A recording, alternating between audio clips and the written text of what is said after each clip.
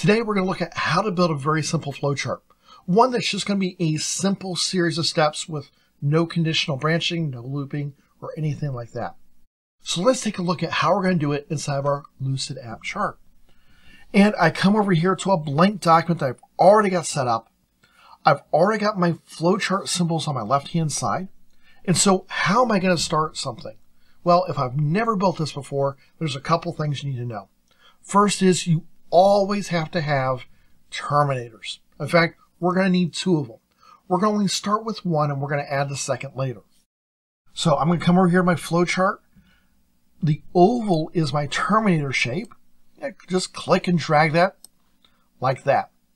Now terminators denote where something ends. Okay, so it also designates therefore a beginning because there's nothing beyond it. So in this terminator, to let people know that this is where I'm going to start, I'm actually going to double click inside of it and type start, just like you see there. So I always start with start. It always makes it easy to find where am I going to start from and how am I going to follow to my next step.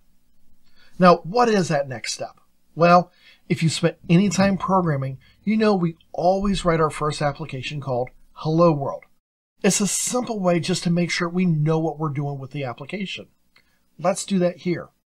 To do that, we're going to use a data input-output box. In flowcharts, this is shown as a parallelogram. So I'm going to come over here to flowchart.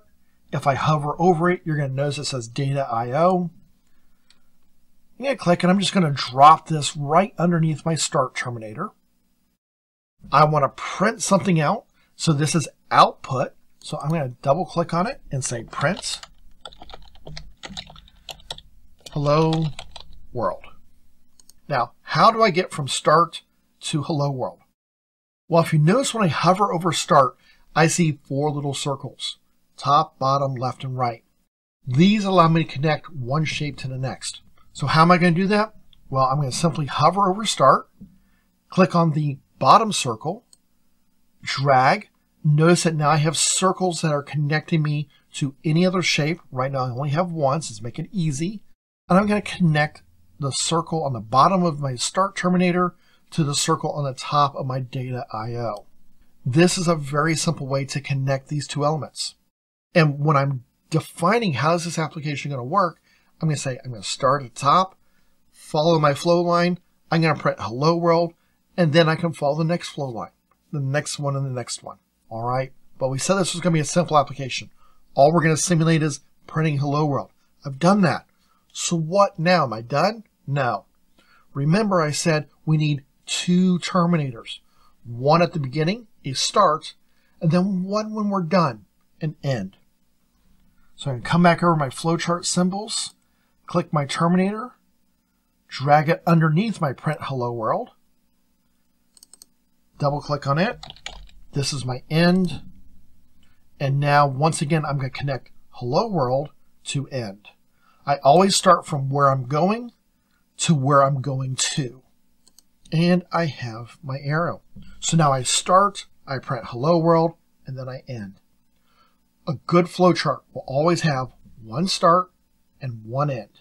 We don't want to have 3 or 4 places to start, a half dozen different places to end. It's very difficult to debug. People will sometimes write code like this, and we tend to hate that code. We want our code nice and simple. It's easy with something simple like this.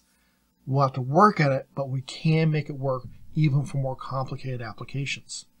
This is a nice simple example just to get us started. And that's what Hello World is all about, no matter what language you use it in. It's all about, can I get started? I can. Now what can I do with it?